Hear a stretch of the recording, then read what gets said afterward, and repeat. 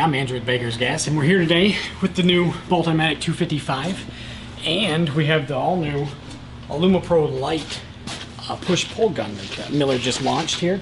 We have it hooked up on the Multimatic 255. So what we're going to do in this video today is show this gun off. I'm going to show the hookup, drive rolls, the system, how it runs, and then we're going to weld with it on auto set and pulse and manual. We're going to give it a run for its money here.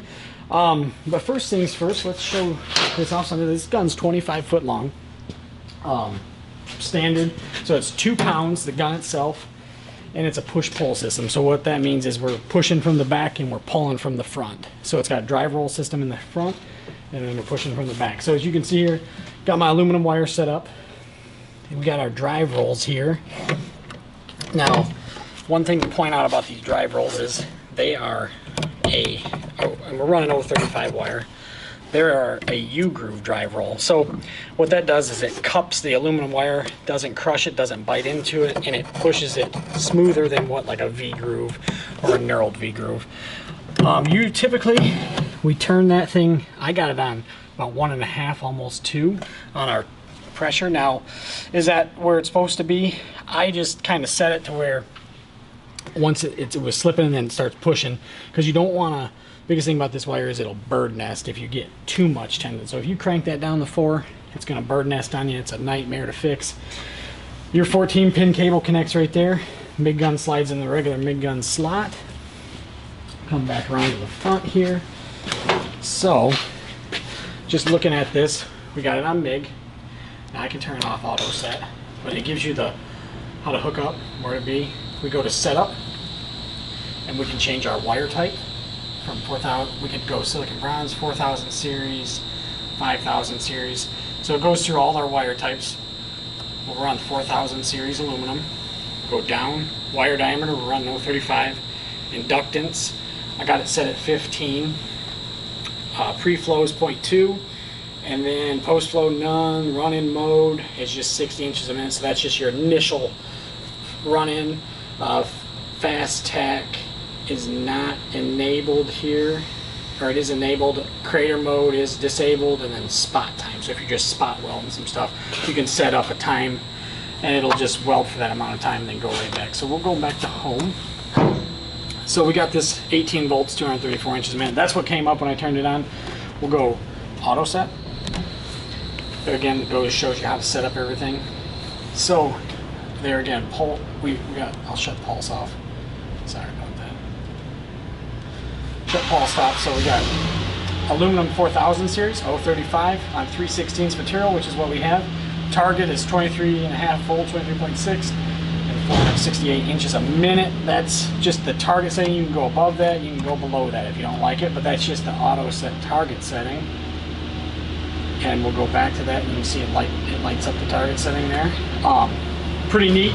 Auto set is just for, you throw your material, your wire size, and your material thickness, and it gives you the parameters. We're going to try that out first just to see how it goes. Now, on this unit, we can pulse this aluminum too, so we're going to give that a shot. So before we weld with it on auto set, we'll go over the gun components here. So it's got this little door here. We flip that door up. Inside, you got your drive roll, and then your guide roller. So this has a groove in it, as you can see, and it's just guiding that wire. It spins, and then your drive roller is on the other side, and it is a knurled wheel that grips that aluminum wire. And then this is your tensioner here, so you lift up on that, and it lifts the tension off, and then so that wire will freely go through there. So what the point of that is, when you're feeding it through, you lift that up so it's not, this tensioner pulley is not riding on the drive roller. And what happens when you lift that up, and now it just feeds the wire directly straight through, and you flip that back down when you're done, puts tension on the wire, causing that wire to pull. Flip that door back down.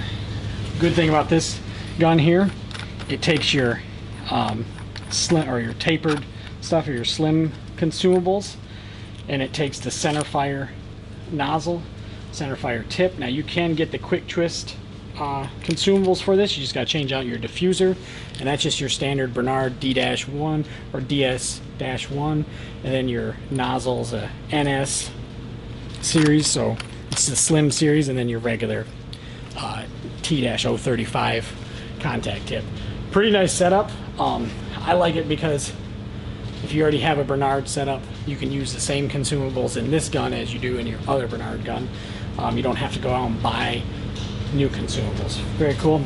Trigger on the bottom. And I'm going to be honest with you, not my favorite feature.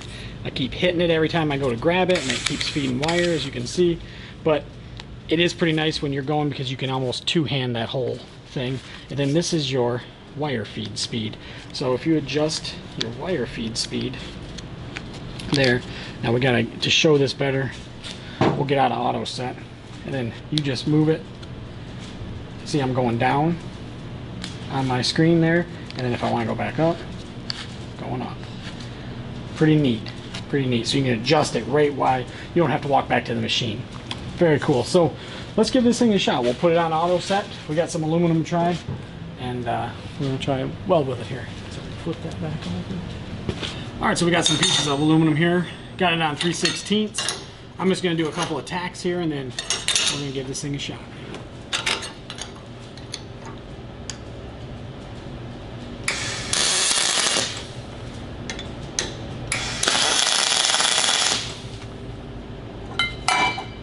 My piece tacked up.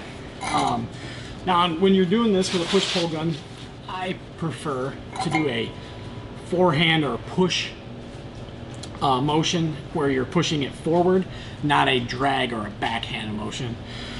What happens when you drag or backhand motion, it causes a soot buildup on your weld. But if you're pushing, your argon's covering the forward motion, so your weld turns out nice, bright, shiny. All right, let's give this thing a shot here.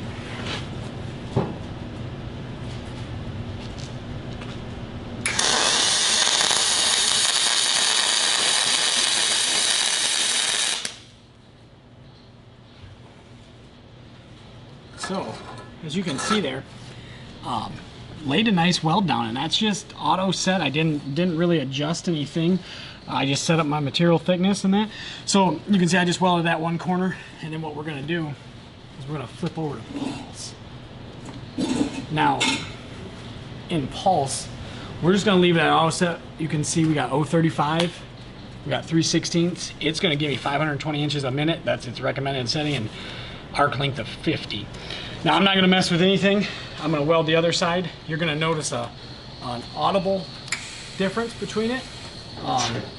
It's gonna make like it's gonna make a pulsing sound. You'll see here.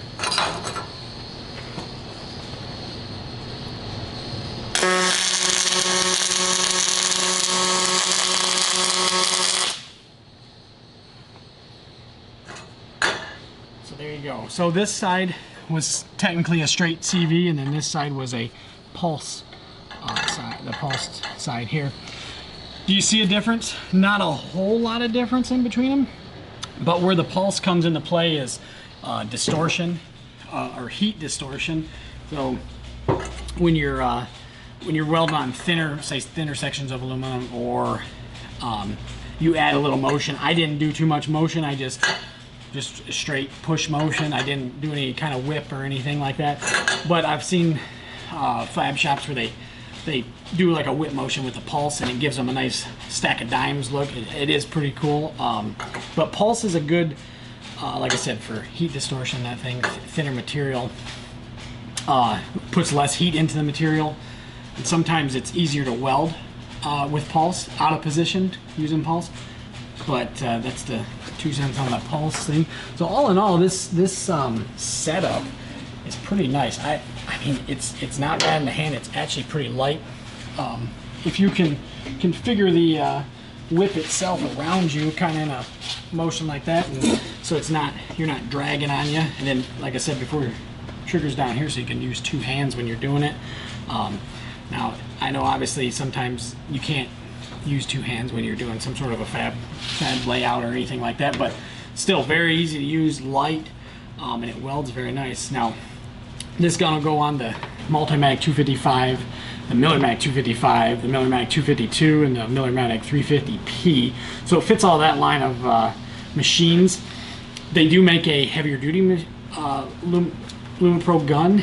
It's about $600–700 more than this. Now this gun runs about $1,500. It's been very popular, and who I would recommend this for is light fabrication.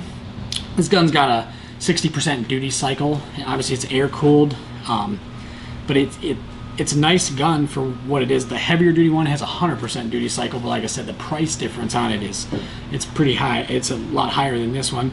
But trailer manufacturers, any kind of repair job on dump boxes or fan boats, anything kind of like that, or boats in general, pontoons, welding on those, I think this thing would be a great fit if you already have a Millermatic 255 or Multimatic 255 or any one of those machines. This gun would be a good fit for.